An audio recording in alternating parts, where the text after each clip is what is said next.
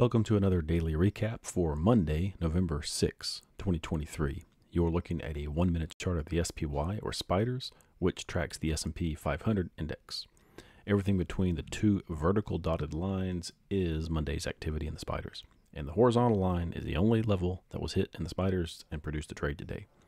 The levels in the spiders that are calculated daily before the market opens are the basis for activating trades in the E-mini futures, or ES.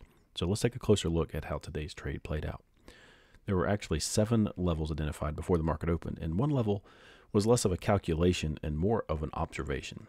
This 434.70 was where the spiders closed on Friday, November 3, the previous trading day. And there were other reasons why this was a good level to consider. That's why it was on the board before the market opened this morning, and it happened to be the only level which produced the trade of the day. So whether I'm trading these levels manually or keying them in to trigger E-mini trades automatically, I apply a 5-cent buffer to the levels in the spiders. In this case, a resting buy order was in the system to buy E-mini contracts if the spiders touch 434.75. And as you can see, that happened at 10:15 a.m. in the morning.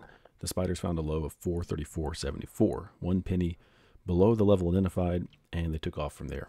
So a nice solid base hit. Here you can see in the tracking log the 7 levels that were identified and on the board for Monday, and the 434.70 is the only one that produced the base hit. So there's not much more to say about today's trade, just another clean and simple base hit. So keep piling on the base hits and watch your account grow. That's all there is to it. Hope you found this information interesting and helpful. Have a great day.